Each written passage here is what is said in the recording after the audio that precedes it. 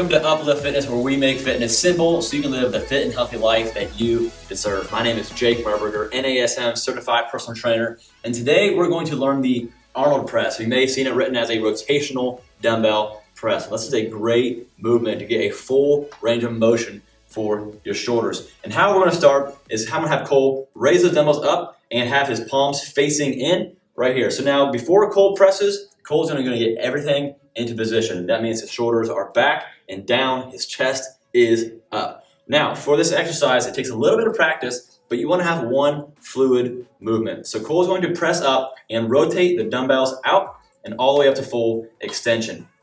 And coming back down, giving that muscle a full range of motion. Go ahead and go back up, Cole. See how he's rotating in one movement, the dumbbells on the way up to a full extension at the top. Now, this is an easy exercise to do incorrectly for a number of reasons. One thing is at the bottom, people can tend to roll forward, actually roll your shoulders forward.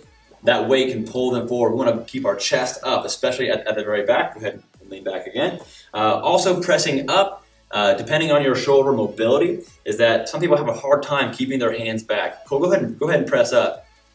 And oftentimes I will see people ending this workout way out here. That's not what we want. We want to have our hands all the way back.